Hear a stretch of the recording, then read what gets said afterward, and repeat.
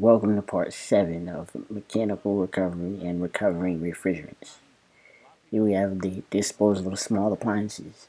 So you have to do this before disposing small appliances. You have to recover the refrigerant from the appliance, and you have to secure a signed statement that the refrigerant has been recovered with the date of recovery.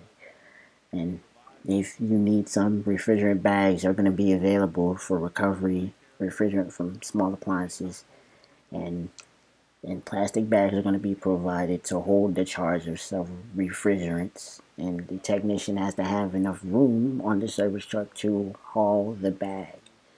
And when it's full, it's taken to a shop and the refrigerant transferred into the reclaim cylinder for pickup or shipment to the reclaim company.